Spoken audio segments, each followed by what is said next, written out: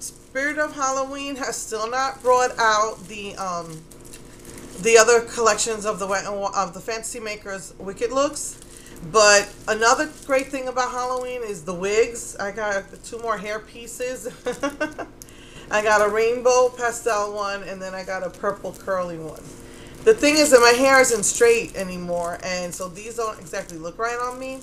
But yeah, that's another great thing, and you can get like 20% off coupons if you sign up from Spirit of Halloween. And so wigs this time of year, great. Like, it's the big places to go would be like Party City, Kmart, if you have it, which I miss Kmart because they have the entire Wet n Wild Fantasy Makers collection. We don't have a Kmart here. You have any type of Halloween store will have the wig, so that's another great thing about Halloween. This time last year, HEB had gotten the entire Wet n Wild Fantasy Makers collection. They did not this time. Walgreens should have it out by the end of the month, but again, I don't remember if they carried the eyeshadows.